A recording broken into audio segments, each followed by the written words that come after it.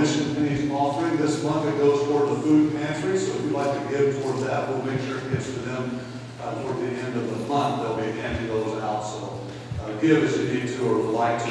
But you see in your bulletin an envelope for a special offering all the churches are asked to take today, and that is the Native American Ministries offering. You see on the back side of that exactly where these funds will go to is to help with scholarships and to help with Native American ministries throughout the country and some right here in our own conference area. So if you'd like to give to that fund, just put it in there and drop it in the offering plate in a little bit, and we'll know exactly where that goes to.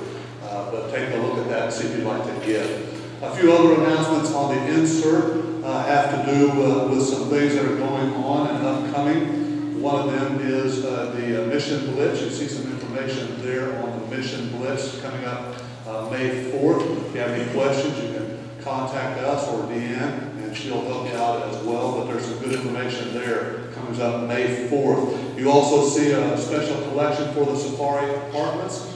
Just small summer toys that we'll be doing during the month of April. There's some information there, as well as an announcement about our upcoming event on May Day, May 1st at 10:30. You'll be hearing more about that as the weeks go on. We just want you to know about that and put it in your calendar. So look those over. Oh, also, this is Dough for Dough Sunday, our ministry where we help other sister churches around the conference, around the district. The goodies on the table out here that you can just donate to and pick up a goodie. All of those, or most of those goodies, are given by the book club. So there's going to be some good stuff out there. So take a look at that if you'd like to give and help support that ministry that we help out a couple of times a year. We would appreciate that. So we wanted to let you know that. Also, I know Jeff, where is Jeff? Call, there it is, has an announcement. So Jeff, come on up and look over the rest of those announcements and see where you need to be this week, and that'll be a big help. So we'll have you use that mic. Thank you.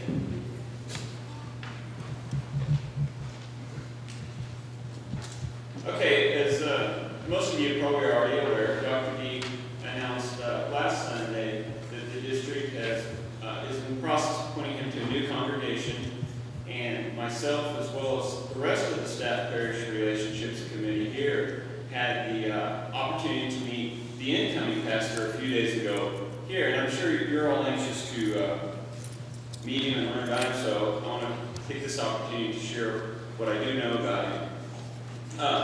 His name is Paul Wolf. He's coming to us from Wesley Church in Parsons, Kansas. He's been there the last 4 years.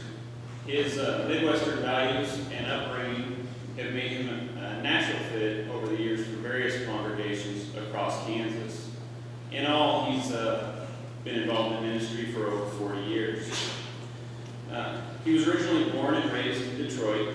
His father was a pastor there as well. Early on, he became involved with global ministries in West Malaysia, and that is where he met his wife, Tek Kong. She was a math teacher at Catholic school. They've been married now for nearly 40 years. They have a daughter that lives and works in Kansas City, and a son that passed away in 2005. The district superintendent, Kibom, shared with the Staff Parish Relationships Committee that Pastor Wolf has strong spiritual gifts in pastoral care and healing. He also added that he really enjoys Paul's sermons. Other notable things that I've learned about Paul in the short amount of time we spent with him was that he currently serves as chairman for the Camp Chippewa Advisory Board. He has enthusiasm for Bible studies, children's ministries, mission work, travel, and good conversation. He and Tek Kong enjoy dramas and theater as well. Paul was very musical and played the piano in college. He downplays those skills, but Tek Kong assures me that he is very good.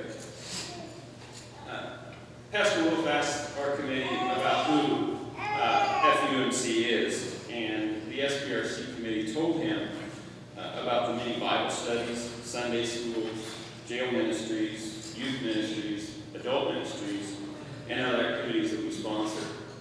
And he showed a very genuine excitement to become a part of the many great ministries that you all lead, support, and participate in. Even though we're going to wish we could keep Paul forever, his appointment will be for 1 year, as he is planning to retire.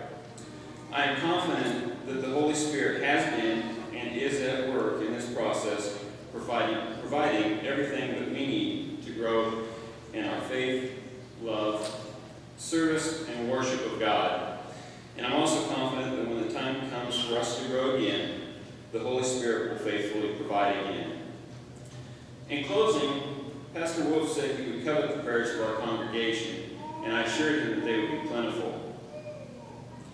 He said that he would be praying for our congregation as well. We will keep you informed on any other upcoming activities that we get planned, including farewells for Dr. Dyton and any activities that we plan and dates for the incoming Pastor Paul Wolf. So stay tuned and we'll let you know as we find out more. Thank you all. Okay, thanks, Jeff. I think you'll enjoy Paul. He's a nice guy. He gets along very well in what he does, so I think you'll enjoy Paul. He's done some good things down at Wesley and Parsons, so he's just moving up the road a little bit. So you'll get to know him pretty well, pretty quickly. He's a very personable pastor and guy that you'll enjoy. So all of that having been said, Paul or Jeff said we'll be keeping you informed as we can with things that are coming up, getting ready for that transition. Let's take a moment now, stand and welcome those around you with the peace of Christ, and we'll come together with the interview.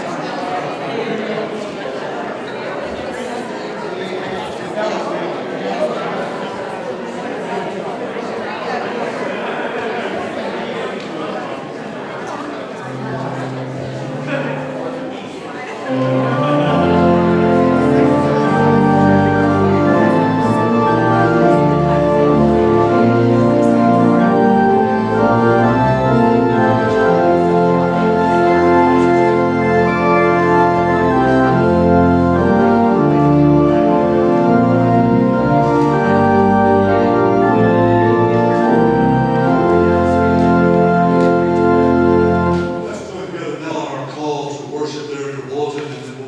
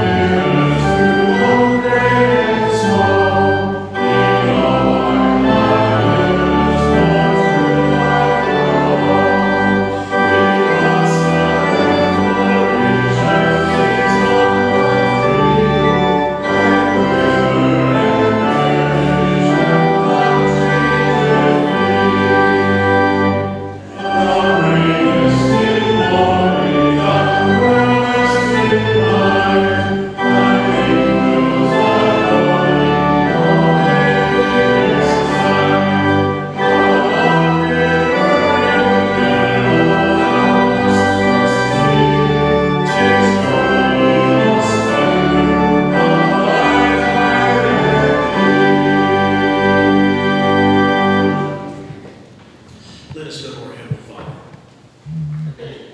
Father God, Father, we thank you. Yet, Father, for another day. Father, it's a beautiful, glorious, bright, sunshiny day. Not just because the sunshine is shining, but Lord, your Son, our Savior, your one and only begotten Son, Lord, that you sent to this earth to die for our sins. Lord Jesus, we're here for you this morning. We're here to sing your praises, to lift you up, Lord, to acknowledge that you are our Lord and Savior and King of Kings. Father, we ask that your Spirit be here this morning, your Holy Spirit be amongst us. As we're here to serve you, we ask all this in the name of Jesus Christ, our Lord and Savior. Amen. You may be seated. If the kids will come down, we'll have some children's time for them. And the ushers will be handing out our guest registrations. So if you would like to sign those, that would be a big help for us in the office each week. So come on down. Look, you probably find landed down good. Come on up here, guys. You can come up a little closer. Come on, a little closer, a little closer. How are you guys doing? Doing all right? I didn't bring anything with me today, but I think you'll understand what I'm going to be talking about here in just a second. How many of you play baseball or softball? So you all know how the games are played. I was watching the news the other night and saw a story about a baseball game. You know how it is. There's two teams and they each wear different colored uniforms so you can tell them apart. But they also wear some things that are very common. They wear all hats, they all wear cleats, right, and those sorts of things. So they wear those every time they play a game.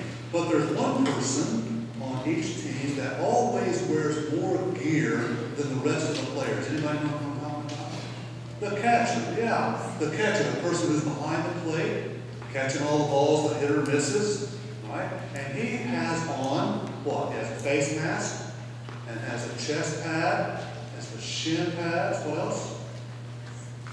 Yeah, okay. So he's got, now why would he have all that extra gear? Right, to protect himself in case the ball hits it, he misses the ball and it hits it, would help him not be hurt quite as bad, right? Well, that's a pretty good thing to have. The Bible tells us, Paul tells us, I'm going to talk about this in a little bit, but Paul tells us that God gives us some things that we could use every day that would protect us as well, that would help us stand strong, Paul says. That might help us stand against wrong and do the right thing. And he says there are several things. I'm just going to mention 2 or 3 of them just to give you an idea. Paul says we've been given the gift of truth. Truth about God. And if we want to know who God is and what God is like, who do we have to know? Who do we look to know who God's like? Who did God give us? Jesus, right. If you want to know who Jesus or God is, you look to Jesus. That's right. He's given us the gift of faith so that we can stand against anything that comes our way. He's given us the gift of salvation so we can stand strong. He's given us all these things, and we have to use them every day so we'll be strong. So just like a catcher has to put on a face mask, and a chest pad, and knee, and shin guards, and all of those things, at every game, you and I have to remember that God's given us the truth, He's given us the gift of salvation, He's given us the gift of faith, and those things. He's given us the Scripture, which is up there. He's given us the Bible, so we can know what is right, what is wrong. And we have to remember that every day so that we can stand strong. Not just every once in a while, we do it every day. So every morning when we get up, we ought to sit on the edge of the bed and remember those things that God's given us so that we can be strong. Okay? And stand against whatever might come our way that might try to hurt us. Right? So let's start doing that every day. Okay? All right, let's have a prayer. Anybody want to say a prayer? You want me to say it today? Okay, let's say the prayer. Let's bow and let's say a prayer. Dear God, we're grateful for all the things that you have given to us to help us be strong and to stand against anything wrong that might come our way. Help us to remember them each day, and we'll be thankful. In Jesus' name we pray. Amen. Okay, thanks for coming up, guys.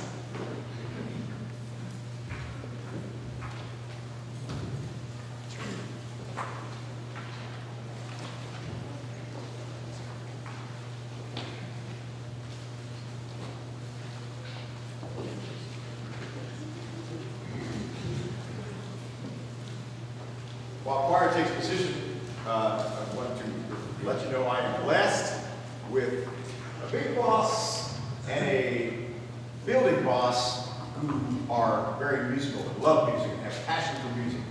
We are blessed indeed. My building boss the other day, which we were talking about music, things and music, and he said, you know what we get, and he just brought it up, said, we've lost hymns in the church.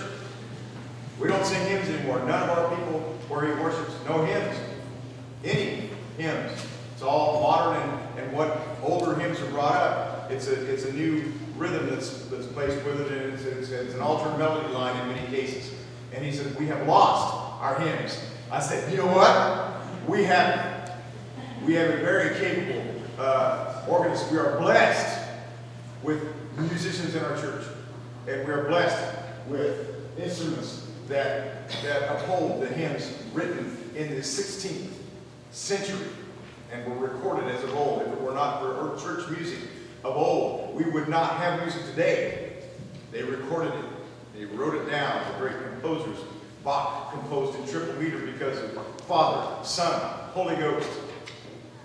Was given to God. Godly people. And we haven't lost that heritage. And I thank God for that. Okay. On.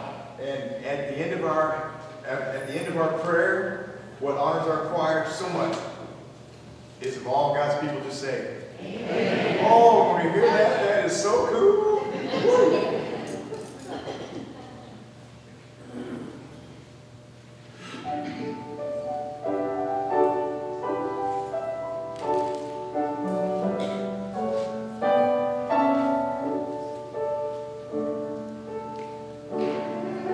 Design.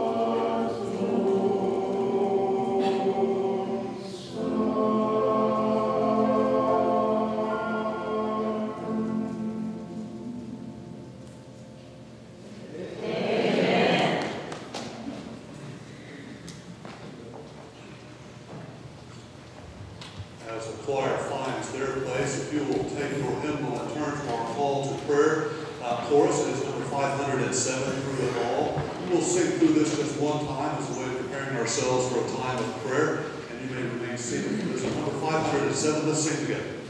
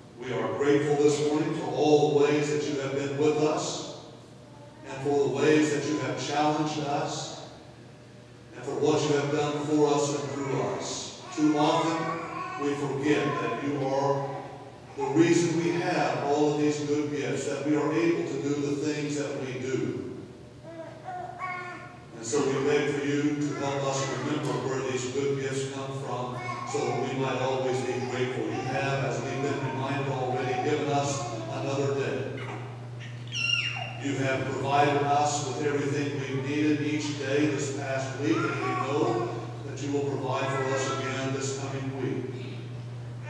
You'll give us opportunities. You will see us through. You will be with us in every way, whatever we do.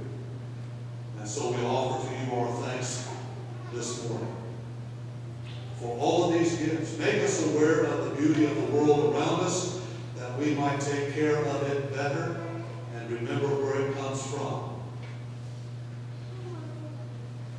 This morning we pray our thanks for those who love us and care for us even when we are not deserving. We are grateful for days of good health and moments of laughter, and for all the blessings that make our lives meaningful and worthwhile. But we also pray for those in our minds and on our hearts this morning who, for whatever reason, are not with us. And for those who struggle in various ways with grieving, with loss, with challenges they did not expect, with their health and decisions they have to make that will affect many people. For those who are suffering in various ways and we don't even know who they are, we pray for you to be with them whatever way they need you to be, to provide comfort and wisdom, to give them strength for the day, to provide for them what it is they need this time of day and this week, and to watch over them all. For those who serve us, those who lead us, for your church, wherever it serves, we pray that you would make it a blessing to those it serves. That you would continue to use your church in whatever ways you see fit. That we may follow you unafraid and without fear or any regrets, even when we are uncertain where you are leading us. We pray for ourselves here this morning. Again, to thank you for bringing us together and working in us even as we speak, to hear your word to us, but also for us to give our best in return. That you would open us up to hear you. Help us to set aside those things that distract us, that we may give our best to you. And for this we will be thankful. And we pray all of these things faithfully and expectantly in the name of your Son, whose life we still celebrate during the season of Easter. And in his name we pray this prayer he has taught us to pray together. Our Father, who art in heaven, hallowed be thy name. Thy kingdom come, thy will be done, on earth as it is in heaven. Give us this day our daily bread, and forgive us our trespasses, as we forgive those who trespass against us. And lead us not into temptation, but deliver us from evil. For thine is the kingdom, and the power, and the glory forever. Amen.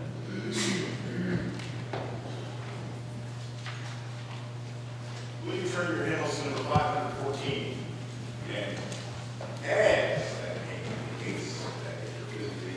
stand up. Stand up for Jesus. Here we go. 514. Jesus.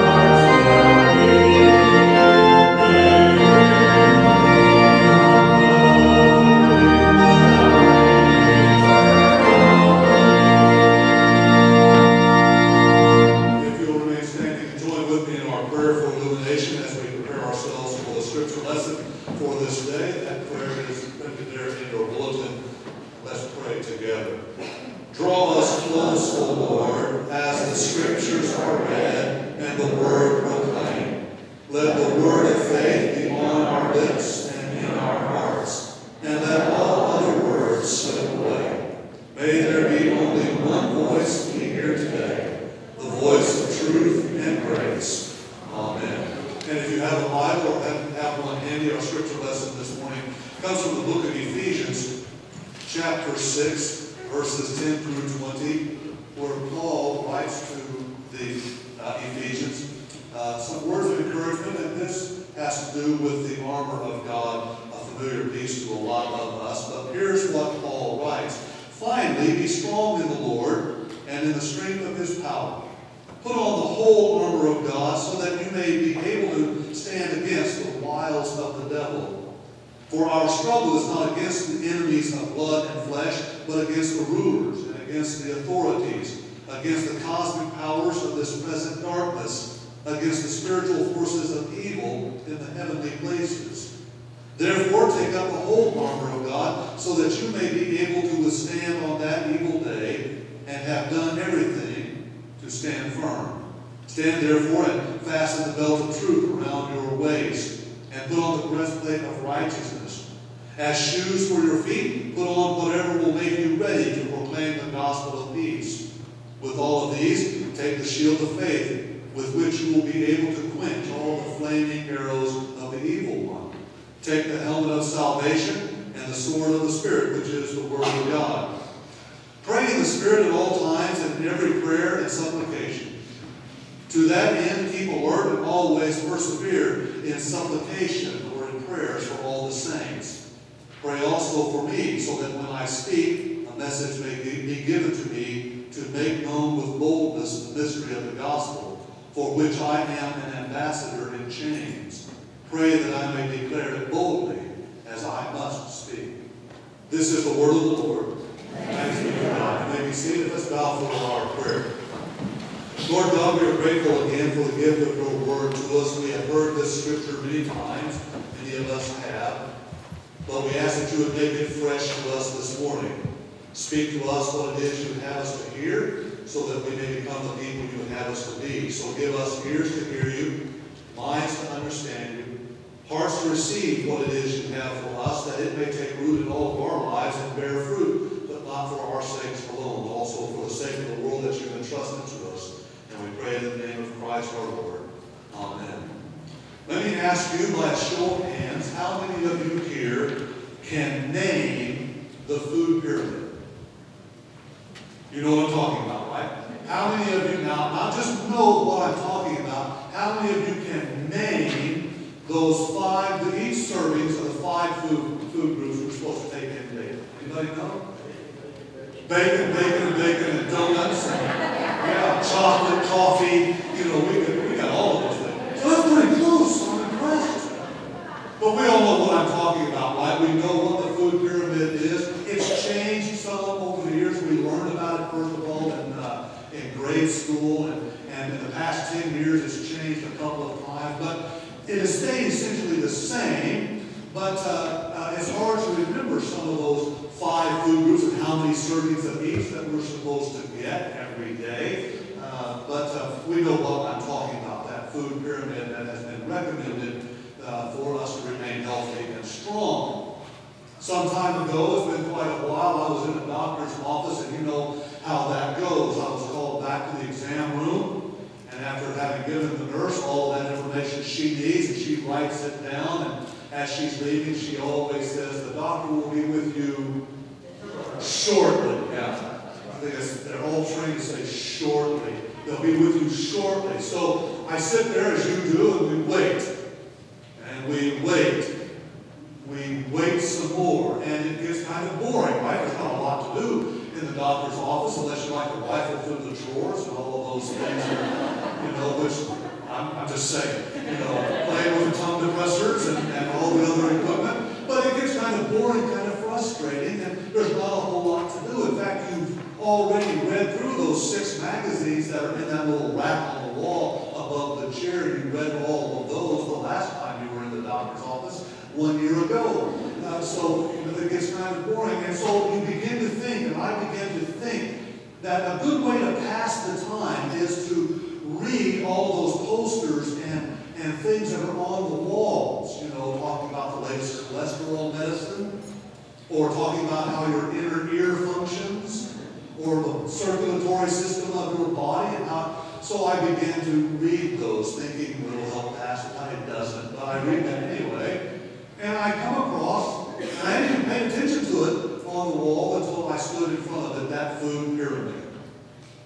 That chart that shows you what we're supposed to ingest every day to remain healthy and strong. And so I'm looking at it, kind of reading it, see if I can remember anything from it, about it from the grade school. And it doesn't take me very long to realize I don't get anywhere near reaching the minimum daily requirements of any of those foods. And to be honest, I don't know anybody who does. I mean, think about this. Who could be expected to ingest 2 to 3 servings of meat, fish, or poultry, plus 2 to 3 servings of milk or cheese or yogurt, milk products, in addition to 3 to 5 servings of veggies, on top of 2 to 4 servings of fruit, plus anywhere from 6 to 11 servings of whole grains, wheat, pasta, rice, every day. That's every day. And they have been telling us, whoever they are, that that's the minimum daily requirement in order for us to stay healthy and strong. Even though I don't know anybody that gets anywhere close to it, I certainly don't. But it's good to have a goal, I suppose, to shoot for. It's good to have that kind of information filed away somewhere. So as I'm standing there looking at this chart, I got to thinking about not just our physical health, but what about our spiritual health as well? I mean, we tend to overemphasize or be over-concerned with our physical bodies. We try to get enough sleep. We try to eat the right foods. We try to get enough exercise. We take our vitamins every day. All of those are good things. We need to do them. We ought to be doing them every day. But why can we not give at least the same level of attention or concern to our spiritual lives as we do to our physical bodies? Why is it that we wait until there's some crisis that we are facing before we start worrying about our spiritual selves, our spiritual lives? I mean, you heard me a couple of weeks ago refer to this as the spare tire syndrome. We don't give our spare tires in our cars a second thought until we are in a crisis and we need them, and then we start praying that it's in good condition. Why can't we give our spiritual lives as much attention as we do our physical selves? See, I think that's exactly what Paul is doing in our scripture lesson this morning to the Ephesians. What do we need to do to protect ourselves, to make ourselves stronger, and to ensure our spiritual health?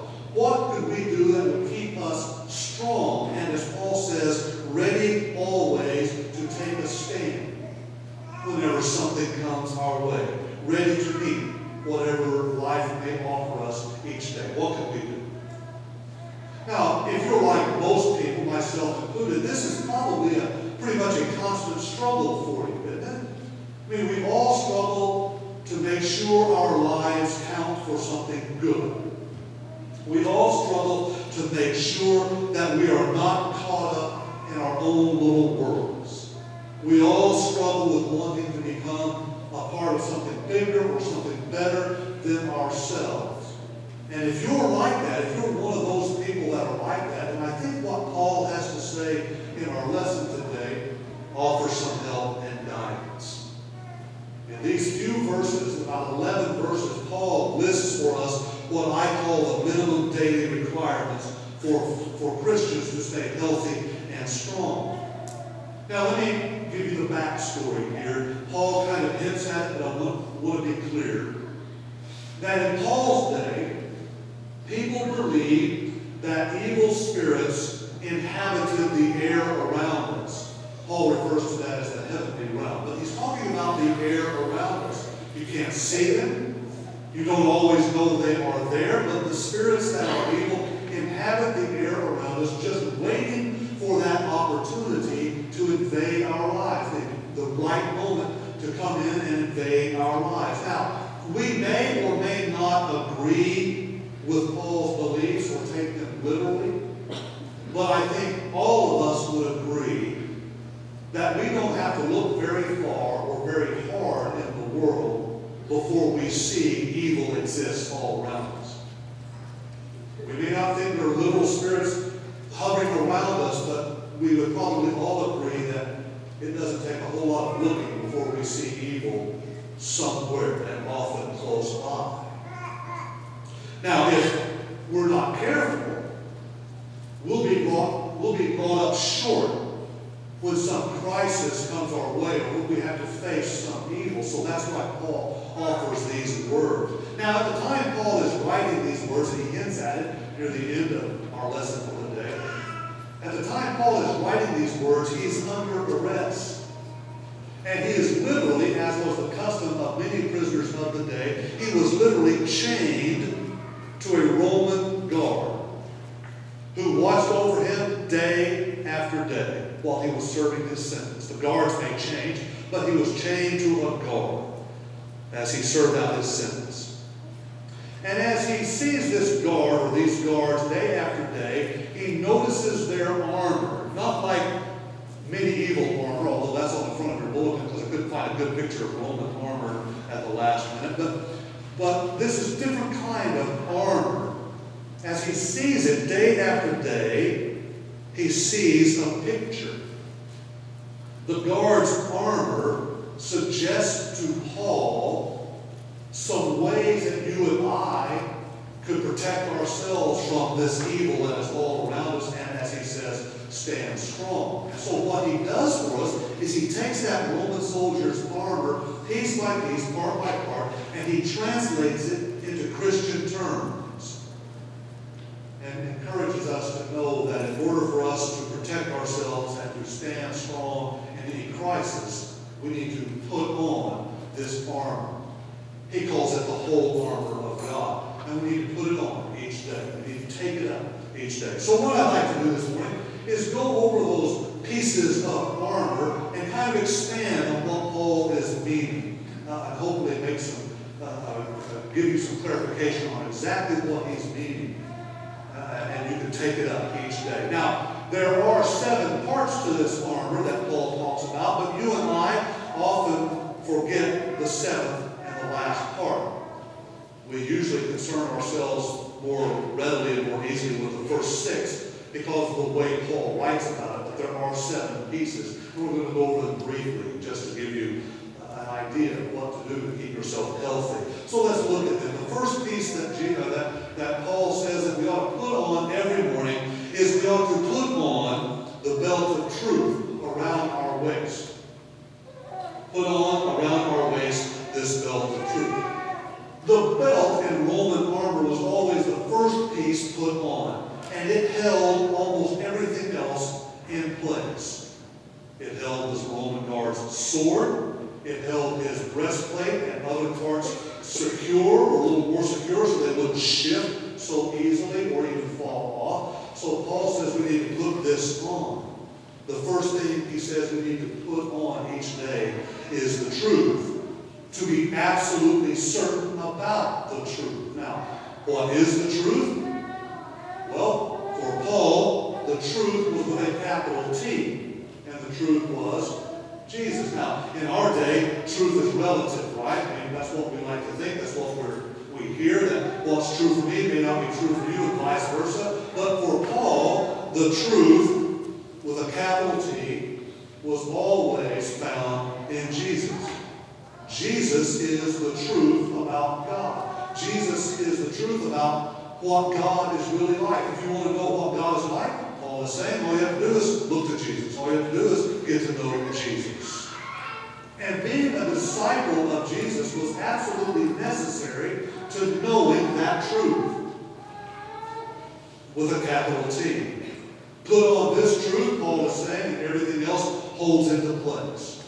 Fail to put on this truth, and everything will fall apart at the first hint of a crisis. So Paul says, first thing to do, put around your waist this belt of truth. Know what the truth is. Then he says we need to put on this breastplate of righteousness. Now, the word righteous means, literally, it can translate to be morally clean or guiltless. To be morally clean or guiltless. In order to stand strong, Paul teaches, we must do all we possibly can to remain guiltless or to remain morally clean. Which means we have to ask ourselves some tough questions and be honest with ourselves on a regular basis. Do I practice what I preach? Do I say one thing and do another? Is my integrity or my character intact? Those sorts of questions. We need to do whatever we can to remain morally clean. We have to live each and every day in such a way that there is no doubt in the eyes or in the minds of others that you and I are righteous people. Morally clean, guiltless, people of integrity, and people of good character. We have to do whatever we can to be righteous. Paul says we need to put on that righteousness every day. Plato, the great philosopher, was once accused by an enemy of his of having committed a crime. His opponent didn't like what Plato taught, didn't agree with it, so he started spreading rumors about a crime that Plato was involved in. And immediately many of Plato's students and his adherents rallied around Plato and began talking to him about how he should respond. And most of the suggestions were to seek revenge, to accuse your accuser. That's the easy thing to do. It's quick. It's easy. And so they all suggested, why don't you just accuse your accuser? But Plato said, no. We must all live in such a way as to prove all accusations false. That's righteousness. Paul says we need to take up righteousness, remember it, claim it as our own every day in order to remain strong and healthy. So put on, he says, this breastplate of righteousness. The third thing Paul says we must do is to do whatever we need to do to fit our feet so that we are ready to share the good news. Now, in Paul's day, and even somewhat in our day, sandals were a symbol of people who were ready to move. In other words, a Christian is a person who is always ready to move and take the good news to those who need to hear it. To show them and to tell them, word and deed, this good news. Just like a soldier must always stand ready, a good soldier must always stand ready to do battle, Paul is saying the Christian must always be ready to take this good news to whomever needs it, wherever and in whatever way to share that good news. Must always be ready. So, let's ask ourselves this question, something for us to think about the rest of the day. Whom do you know right now? A person you know, think of this person, who could use a good word, a word of encouragement, or a kind deed. And are you ready to share that with that person? Are you ready to do anything to share the good news with anybody, whatever it takes? Paul says we need to have ourselves ready, to have our feet ready to move and to share this good news with whoever needs to hear it. And we need to do that every day to stay healthy. Paul says we need to take up our shield of faith, which protects us against temptation. Now, I want to tell you what kind of shield Paul was talking about. It's not a round shield like you see in the gladiator games, not a round shield about 3 feet across or 2 feet. It wasn't anything like that. The Roman soldier's shield was oblong. It measured about 5 feet from end to end. It was about 2 feet wide. It was made of 2 pieces of wood glued together with a handle on the back so he could hold it. It was heavy, but it was effective. It did exactly what it was intended to do. Now, in the Roman era, and in other eras too, but in the Roman era, one of the deadliest weapons, one of the most effective weapons against an army, in this case against the Roman army, were flaming arrows. An enemy would dip the ends of their arrows, the tips of their arrows into pitch and light them on fire and fire lead. And all the Roman soldier had to do was stand behind his shield and duck down, and when that arrow hit his shield, it sank deep into the wood without penetrating it, and it extinguished the flame as it penetrated the wood. Paul wants you to keep that image in mind. We are to take up the shield of faith, which protects us, as he says, from all those fiery darts of the enemy. It protects us. When you and I face temptation or some crisis, Paul says faith is what shields us. And for Paul, it's clear in other places of Paul's writing, faith means absolute trust in Christ. So when we walk close with Christ, Paul says we are safe from the fiery darts of temptation. Faith is our shield that protects us. Salvation is the next minimum daily requirement. And Paul pictures salvation as a helmet. It serves as a helmet. Salvation is what gives us the ability or the strength to overcome sin. And salvation is not just for sins we may have committed in the past. Salvation is for protection of sin or from sin in the future as well. Without salvation, you and I would be lost and open to every form of temptation. So Paul is encouraging us to take up, to put on this gift of salvation that Jesus offers so that we might protect ourselves from sinfulness. To put it on each day. It helps us remain strong and steady, ready to take a stand whenever we need to. The sixth part of the armor, and this is usually where we end. We don't go on to the seventh and think of it as armor, but I'm going to talk about seventh in a minute. But the sixth minimum daily requirement is, as Paul says, to take up the sword of the Spirit, which is the Scripture. Now, just like a Roman soldier's sword, the Scripture, Paul is trying to get across, the Scripture is both a weapon of defense and a weapon of attack. Our defense, a sword is our defense against the attack of sin. The Scriptures are rather our defense against sin, and it is our weapon of attack against any sin or injustice we see around us. So it is both a weapon of defense against those sins and a weapon of attack against it in the world around us. In other words, we ought to be using, Paul says, Scripture as a way to defend ourselves against sin and use the Scripture as a way to attack the sins and injustice we see taking place around us. To stand strong, as he says, ready to take action. We cannot win God's battle if we do not know God's book. So we need to take up the sword of the Spirit, which is the Scripture, Paul says, and defend ourselves and fight against it wherever we see it.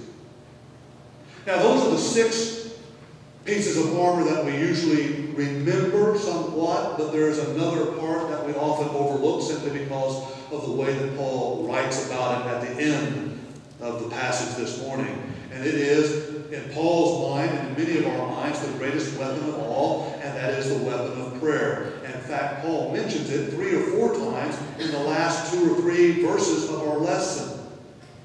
And Paul mentions 3 specific things about prayer that make it part of our armor, that make it part of the minimum daily requirement to stay strong and healthy. He says, first of all, our prayers must be constant. He puts it this way: keep on praying. Or in some translations, pray without ceasing. Keep on praying. Our tendency is that our prayers are only when we're in a crisis, only when we're needing something. And it's not, as Paul says, constant. But it's only from daily prayer that we gain daily strength. So our prayer has to be constant. Then he says our prayer has to be intense. He puts it this way: be sleepless in your praying, and pray in every crisis that you may be able to stand strong. It has to be intense. In other words, limp, weak, half-hearted prayer doesn't get us anywhere. Doesn't do much good. Paul says the prayer that we need to take up every day is the kind of prayer that focuses all of our attention on God. It has to be intense and focused. And then finally he says our prayers have to be selfless. Constant, intense, and selfless. Again, Paul puts it this way: pray for all the people of God, or all the saints, and pray for me as well. It has to be selfless. Too often our prayers are only about ourselves and not nearly enough for others. We must learn how to pray for others at least as much as we pray for ourselves. Our prayers need to be selfless and intense and constant if they're going to help us stand strong in the face of whatever comes our way. So there you have it, in a very brief, kind of get you thinking kind of way, those 7 pieces of the armor, our minimum daily requirements for keeping our spiritual lives healthy and strong, ready to face whatever may come our way. And we can rest assured that there will be days when we are tempted and when we face evil and face some uncertainty and face weaknesses. But we can also rest assured that if we put on this whole armor of God that Paul writes about, truth, righteousness, the gospel, faith, salvation, the scripture, and prayer, if we take that up every day, we will stand firm in the face of it all and remain strong come what may. Let's pray together. Lord, we are grateful that you offer to us this armor that Paul talks about, that helps us remain strong come what may. We pray that you help us to take it up and put it on each and every day, that we may stand strong in times of crisis and in times of trial. And we will be thankful. And we pray this in Christ's name. Amen.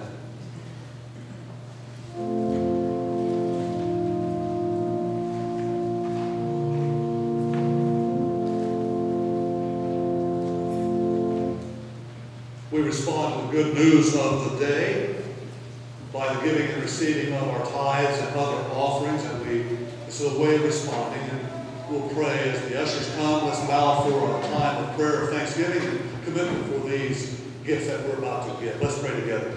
Lord God, we give you thanks again for all that you have entrusted to us and given to us. You are always surprising us with your goodness and your grace, and so we are grateful we have this opportunity to return to you a small portion of all that you've given. And pray that you would use each gift and each one of us here for the work of the kingdom. In Christ's name we pray. Amen.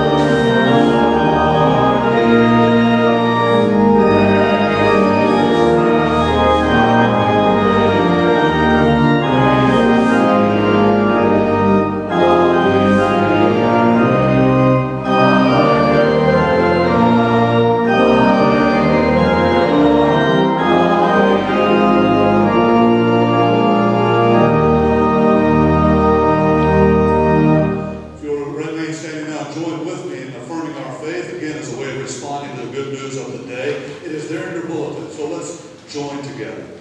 We believe in the one God, creator and sustainer of all things, Father of all nations, the source of all goodness and beauty, all truth and love. We believe in Jesus Christ, God manifest in the flesh, our teacher, example, and redeemer, the Savior of the world. We believe in the Holy Spirit, God present with us for guidance, for comfort, and for strength. We believe in the forgiveness of sins, in the life of love and prayer, and in grace equal to every need. We believe in the Word of God contained in the Old and New Testaments as the sufficient rule both of faith and of practice. We believe in the church, those who are united in the living Lord for the purpose of worship and service. We believe in the reign of God as the divine will realized in human society, and in the family of God, where we are all brothers and sisters. We believe in the final triumph of righteousness and in the life everlasting. Amen. Our final hymn for this morning is number 513, Soldiers of Christ Arise. It is a familiar tune. You'll know it as soon as you hear it. It's Dia de Mata, you'll know that tune. So it'll be easy for us to pick up and sing. But if you'd like to come and spend some time in prayer here at the altar rail, recommit your life to Christ, or whatever you think God is calling you to do, this would be the time to do it. Let's sing 513.